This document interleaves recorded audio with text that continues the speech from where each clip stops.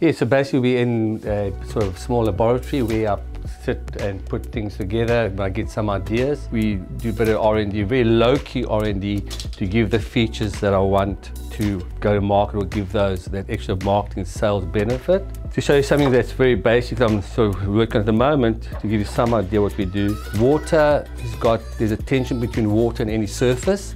So I found out if you reduce the tension between water and the surface, you get the liquid when you're mopping your floor to spread further, much quicker, much easier. So put a bit of water there, right? Then we just take the additive. So I would just add some dots, a couple of,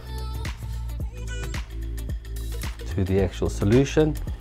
And as you see in a time lapse, that the actual tension of the water surface and the water droplets on the surface is being reduced, and as time goes on, it'll start spreading by itself. You can now see within basically the last 10 minutes we've left the lab, we're back.